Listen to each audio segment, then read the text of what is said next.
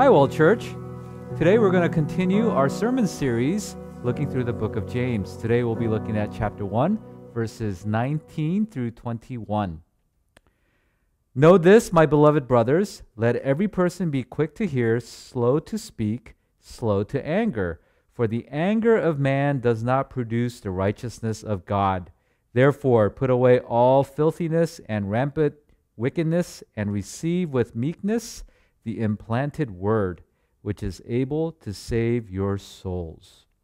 Today's sermon title is, Where Does My Anger Come From?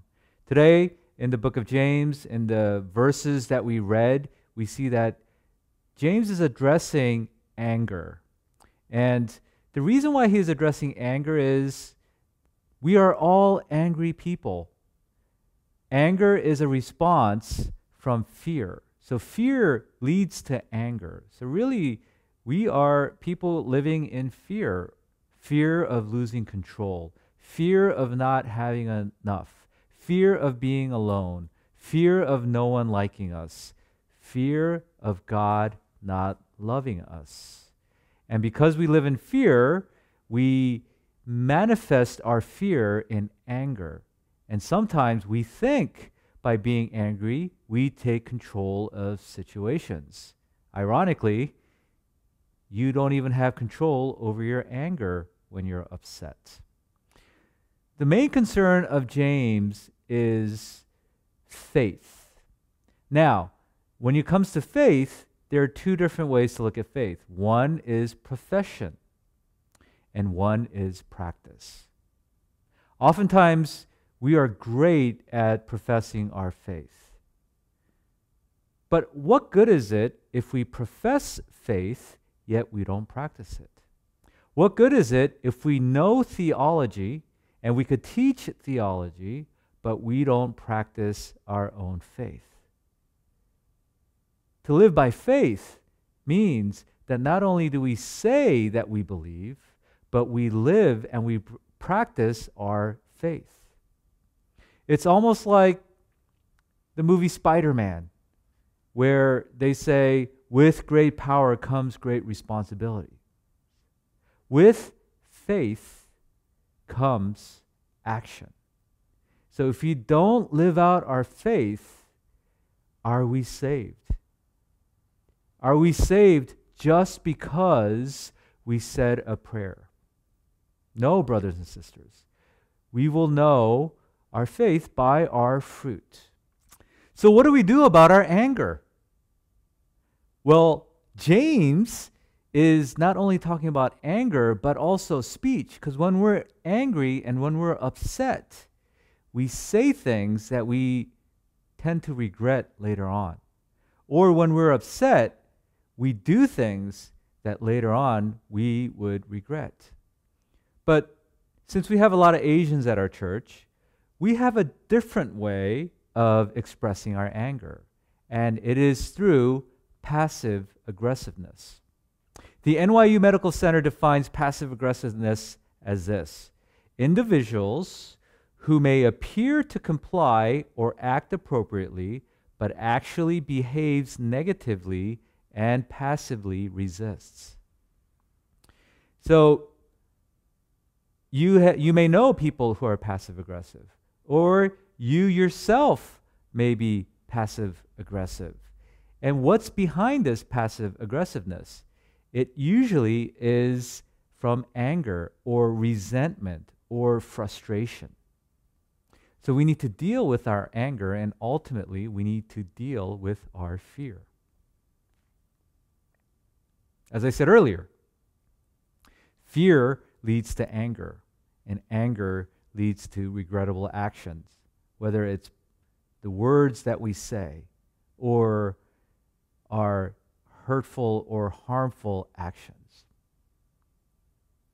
And if we are always living in anger, or if our mechanism to deal with stress or unpleasant situation is anger, then truly are we people of faith?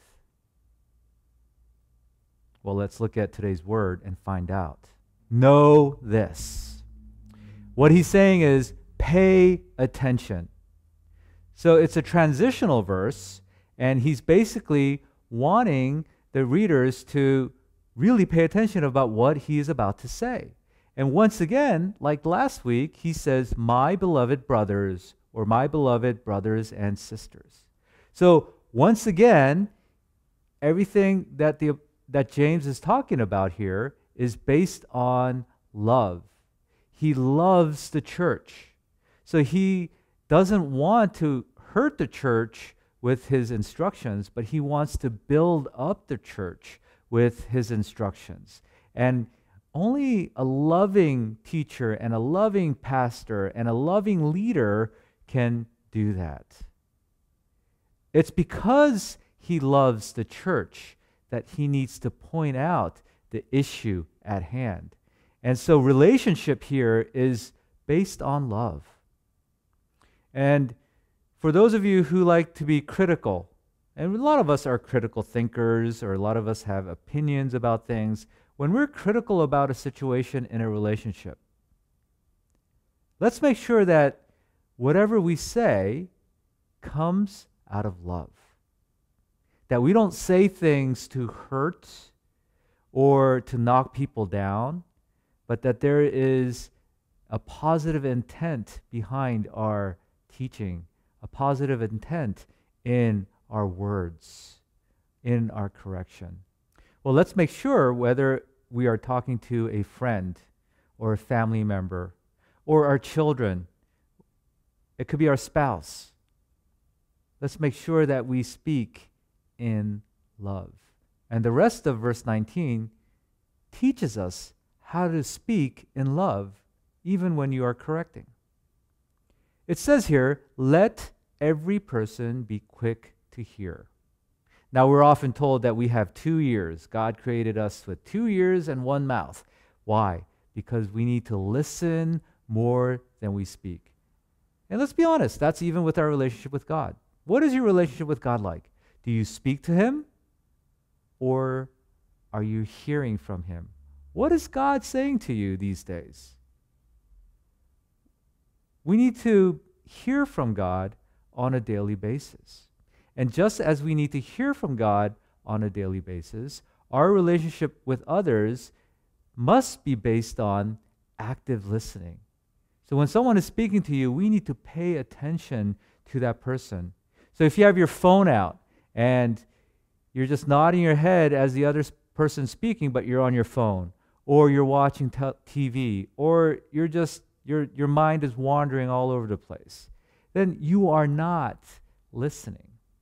That's not how relationships work. And I imagine that some of us are spending time with God in the same fashion. We may have the Bible open, but we have the TV running in the background, or we got music playing, or we're reading the Bible on our computers, but we also have other windows open, our chats open, our emails open, and we are constantly being interrupted. And when you're being interrupted, then you are not actively listening. So put away your phone. And I'm speaking to myself as well. I need to put away my phone. And if you have a watch that talks to you, put away your watch and just spend quality time with God. Spend quality time with your spouse or family members or friends. And I guarantee you, your relationship is going to be different in that scenario. So we need to be quick to hear. Now, the Proverbs actually speaks a lot about this. In traditional Jewish wisdom, in our Old Testament wisdom, quick to hear, slow to speak is taught throughout the Proverbs. Proverbs 11:12 says this, whoever belittles his neighbor lacks sense, but a man of understanding remains silent, slow to speak. Even a fool who keeps silent is considered wise. When he closes his lips, he is deemed intelligent. Proverbs 7:28 says that. Proverbs 17:28 says that. Here's what it says in Proverbs 17:27. Whoever restrains his words has knowledge, and he who has a cool spirit is a man of understanding. And James wrote this because he recognizes that his readers are struggling in this area with speech and anger. And it's all too often that uncontrolled anger leads us to speak quickly and say too much. I don't know if you've ever been in a relationship where there's someone who always speaks too much, or they say hurtful things. They make a judgment without gathering all the facts, without listening. They've already made a decision of what their next steps are going to be. Or maybe you're like that when you're having a discussion with somebody. You've already figured out what the problem is, and you're just waiting for your turn to speak. That is not being quick to hear and slow to speak. In your mind, you've already said what you had to say. You've already checked out of that conversation. You've already checked out of that relationship. And that kind of relationship does not work in a community. That kind of relationship does not work in the church. So what James is talking about here, he is not forbidding anger altogether. He says slow to anger. But let's face it, I don't know if any one of us are capable of having righteous anger. I believe only our Lord Jesus Christ demonstrated righteous anger. So let's leave the anger to God and let's just be free from that. Amen? Let's be quick to hear, slow to speak, and maybe no to anger instead of slow to anger. And what happens when you're angry? Earlier I said it leads to regrettable actions, but also it leads to regrettable speech. Proverbs 18:21 says this, "Death and life are in the power of the tongue." So with your own mouth, with your tongue, you could bring life to somebody, you could encourage somebody, you can give hope to somebody, but you could also bring death to somebody. Sometimes your words are more hurtful than actually physically harming somebody. That's the power of our tongue. So we need to be very careful. We need to be quick to hear, but slow to speak. And this biblical idea, this biblical wisdom has also been taught in the secular realm. A lot of people take credit for what was already written in the Bible. And actually, if you read a lot of the self-help books, they're really paraphrasing Proverbs. They're really paraphrasing wisdom captured in the Bible. So brothers and sisters, we don't really need to read these self-help books all too much. Let's read the Bible. Let's open up our ears and our hearts to God and His wisdom, because a lot of the self-help wisdom, quote-unquote wisdom, is really from the Bible. Here's an example. Simon Sinek said this, be the last to speak. And he says, the skill to hold your opinions to yourself until everyone has spoken does two things. One, it gives everybody else the feeling that they've been heard. It gives everyone else the ability to feel they have contributed. And two, you get the benefit of hearing what everybody else has to think before you render your opinion. He is paraphrasing Proverbs. He is paraphrasing what James is teaching here. And so let's supplement the Bible with what he's saying. Let's listen first. Let's be slow to speak, and let's slow to anger. And here's the real issue with anger. For anger of man does not produce the righteousness of God. James is concerned about not only professing faith, but that the church is practicing faith. What good is it if the church teaches sound theology, but none of the members practice faith? We need to be able to practice our faith. Our character needs to represent God's character. So, for the anger of man does not produce the righteousness of God, what it really means is, for the practice of human anger does not bring about the righteous life that God desires. So the righteousness of God is the righteous life that He wants us to live. So when you're always angry, or if your response to stress is anger, or your response to fear is anger, or your response to not being in control is anger, I'm not just talking about bursting out in anger, I'm also talking about being passive aggressive. These all speak to your character and how you are not practicing your faith. And church is where we see passive aggressiveness the most, isn't it? So what does that really mean? So is church a collection of believers, or is church a collection of people who are not living out their faith? Now, we're not going to be able to live out our faith 100%, but we need to be practicing our faith, and we need to be sanctified each day by the Holy Spirit, and we need to encourage and edify one another. So we need to live by God's righteous standard. That's what God expects of us if we belong to Him, when we belong to Him. When we profess our faith, God's expectation is that we practice our faith. So practicing faith and profession go hand in hand.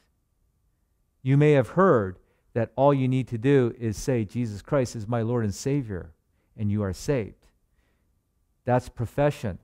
But if you do say that, then you have to mean it, and then the practice follows. You don't practice so that you're saved, but you practice because you are saved.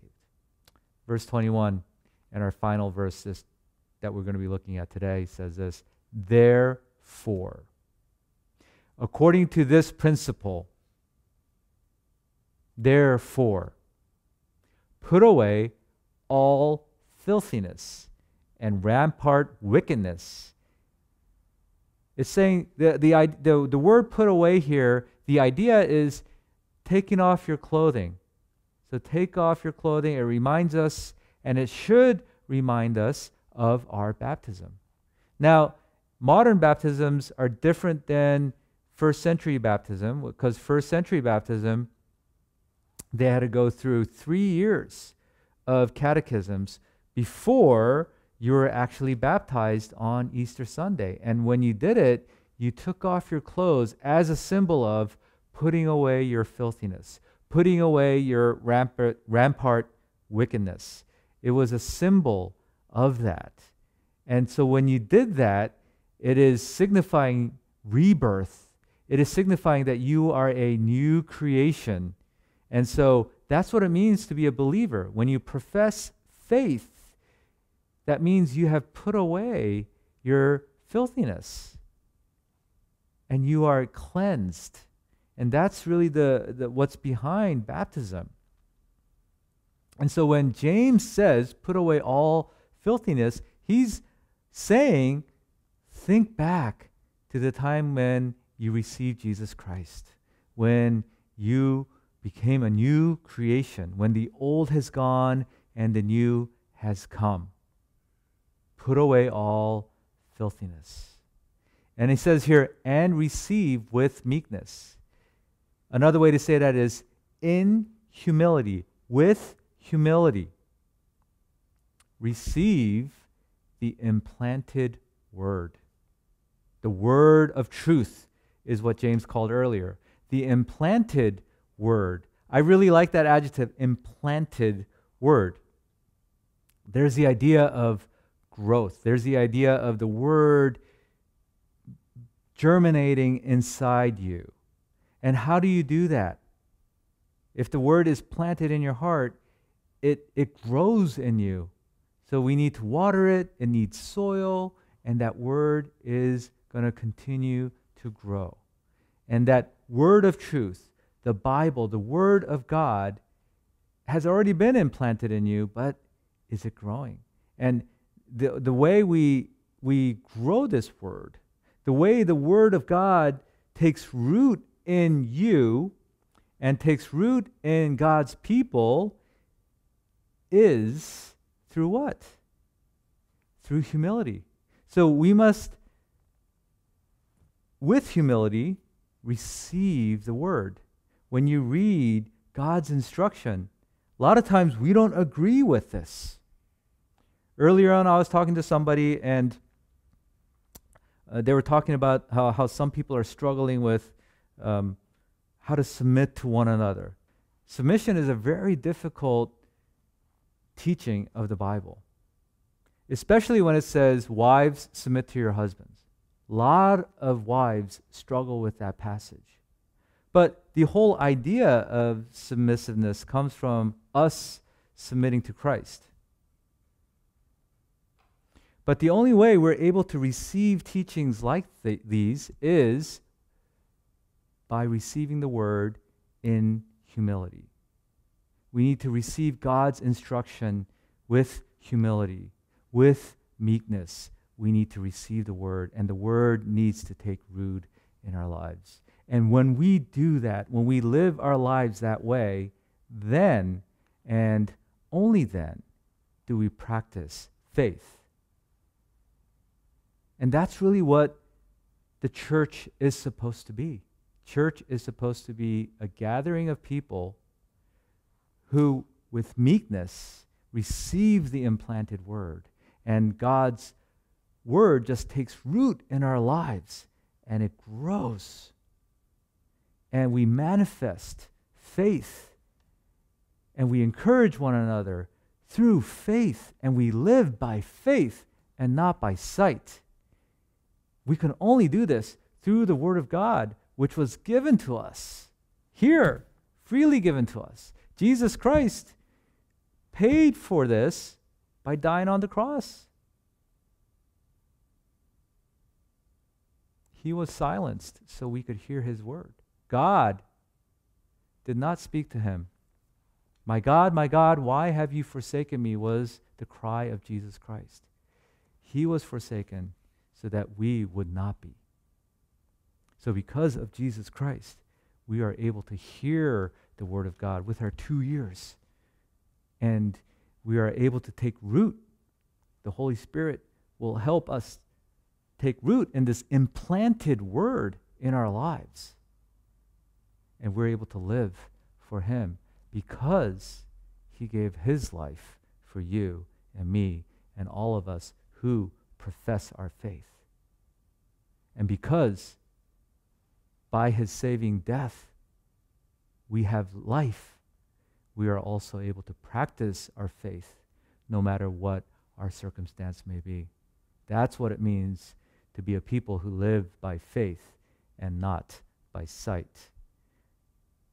We're going to hear more about this next week in our sermon series. I'm going to be taking a break from the series in James, and Pastor Mike and I are actually going to be preaching together in a 4-part series. And we're going to be talking about what it means to be living by faith and not by sight. So stay tuned for that next week. But today and this week, let us listen to the Word of God, and let's make sure that the implanted Word takes root in our lives. So let's spend time with him in prayer. Let's spend time meditating his Word. As the scripture says, we ought to meditate on his word day and night, like a tree firmly planted by streams of water. That's what Psalm 1 says. And that is what I am picturing as I'm reading these words from James. So let's receive with meekness the implanted word. And it's this implanted word, it's this word that is able to save your souls. How powerful is the Word of God. And we take the Bible for granted, Let us no longer take the Word of God for granted. The power to save is all recorded here for you and me.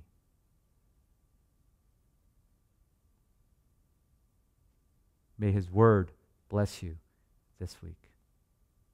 Pray with me. Father in heaven, we thank you for your Word. We thank you for the sanctifying work, Holy Spirit, in our lives. We thank you for teaching us about what sanctification is. That's the implanted Word taking root in our lives.